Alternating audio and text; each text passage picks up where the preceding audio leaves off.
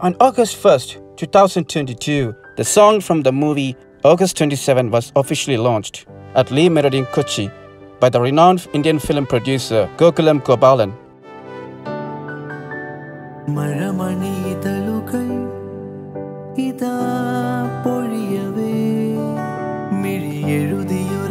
Along with other celebrities like Ajit Ravi, spiritual guru Dr. Swami Bhadrananda, film producer N.M. Badusha, producer and actor A.V. Anup, and the entire film crew of August 27, including the main actors of the movie Shiju Rashid and Rishad. The song Maramani is a melodious song sung by the talented singer Nasir Minnale, and it's sure to be a chart buster.